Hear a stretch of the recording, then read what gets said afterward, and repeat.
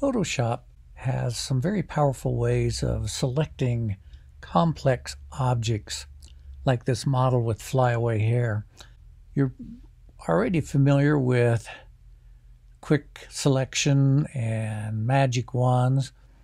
Photoshop has a new tool now called Object Selection Tool, which lets me either use the lasso or rectangular selection marquee to draw a selection around something I would like to select, and then it uses its artificial intelligence to try and select that.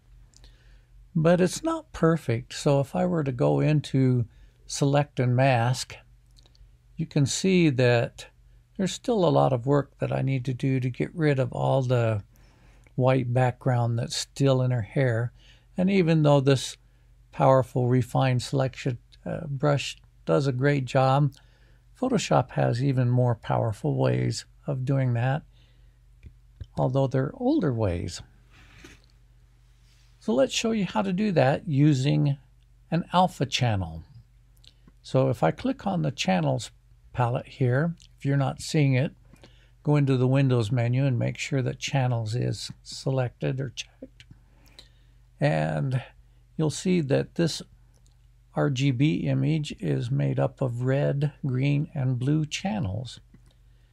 The red channel, for example, is white where mostly red is being used. So you'll notice that her face has a lot of red in it. Her hair doesn't quite have so much, so it's darker. The green channel shows how the various levels of green that are in the image, dark being very little green and lighter being more green. You'll notice that she has more red in her face than she does green. And then the blue channel, and her face has even less blue than any of the other channels. And all three of these channels combine together to show color. Excuse me. So what we want to do is we want to find the channel that will give us the most contrast, because we're going to make a mask and mask her out of her background and put her into a different background. Blue has the most contrast here. So I'm just going to right mouse button click and duplicate the channel. I'll call it model and click OK. So now I have created a mask, because that's what an alpha channel is just a mask. To mask her out, we need her to be totally white and the background to be totally black. But I think for right now it'll be easier to make her black and leave the background white. And so one of the things that we can do is help this along. I'm going to grab a lasso tool, and I'm just going to select all of her face and hair that's not showing any of the white background showing through.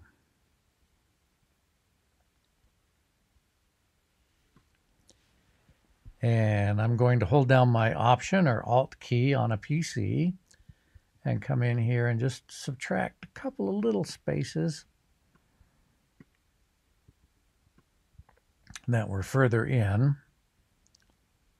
And I think I've got most of them. And I'm going to come into the Edit menu and fill it with black. All right. Another thing I can do is to use a command in the Image menu called Apply Image right here. And what Apply Image does is it lets you use one of the blending modes to combine the image with itself. So for example, if I did screen, it would lighten it up. Overlay would increase the contrast. Multiply is going to darken it up a little bit. Now, I'm going to zoom in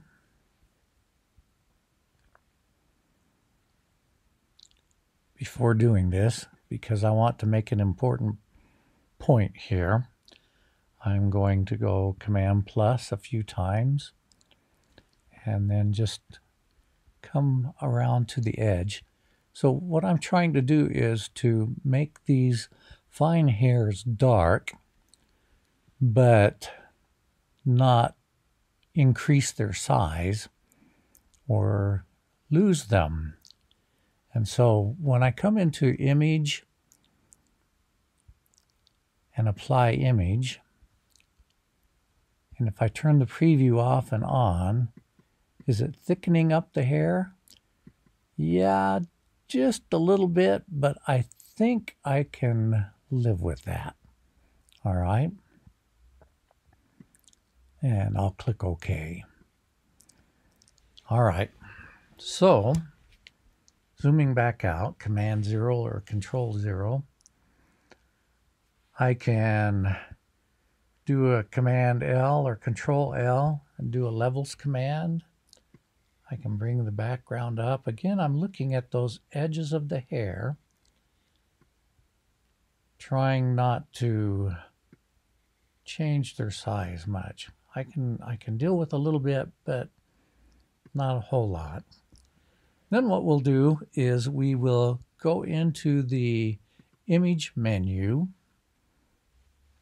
and Adjustments and do Invert. Command I on a Mac, Control I on a PC. All right. So we have made a mask. And we can continue working on the mask. I can grab my paintbrush. I can put it into overlay mode. And I can switch over to white paint, for example.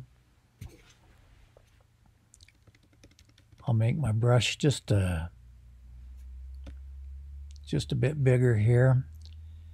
And where I can see curls, I can paint along the edge here. You'll notice if I paint on the black, it doesn't do anything in overlay mode, but it does work on the whites without too much contrast. Again, I'm trying to leave the fine hairs on the edges alone and just do some basic touch-up here. And I think I have it. So what I'm going to do now is hold my Command or Control key down and click on the thumbnail of my alpha channel, my mask. Come up here to RGB, turn it back into a color image, click on Layers, and add a mask.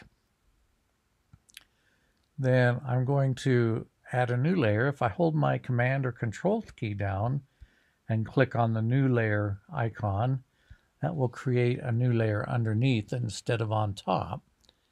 And then I can fill that with a different color, such as, excuse me, such as black or white or some other color.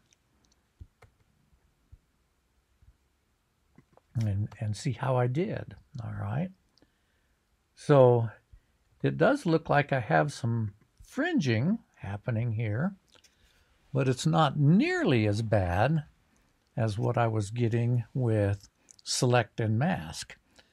But I think I will still use Select and Mask. So I'm going to click on my mask, choose a selection tool, and go into Select and Mask mode. And here I can come down to the output settings. You may need to click on this reveal triangle to show it. And I'll click on Decontaminate Colors. And I can adjust this slider. Now, one of the views that I have here is on the layer. And so for this would be the best thing to use. Here's my decontaminate colors. I can set the amount right here. And I can also shift the edge a little bit if I wish, until I get it looking just right on that background. And I'll click OK. When I clicked OK, I chose New Layer with Layer Mask. All right, so that gave me a brand new layer with a new layer mask. And I still see just a little fringing there. Here's a trick that you can do with dark hair. I'm going to get rid of the mask on this layer. And I'll turn this layer back on. But I know that if I use the multiply mode, whoops, I did that on the wrong layer, sorry. If I do this on the multiply mode, then that makes her hair stand out darkly against the background. So now I can come onto this mask. I can grab black paint and my paintbrush and just go over hair that's right here on the edge. Like I'm in overlay mode, I'm going to switch into normal mode and just get these very fine hairs on the edge where I have just a touch.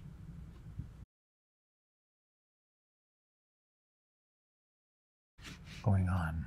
There we go.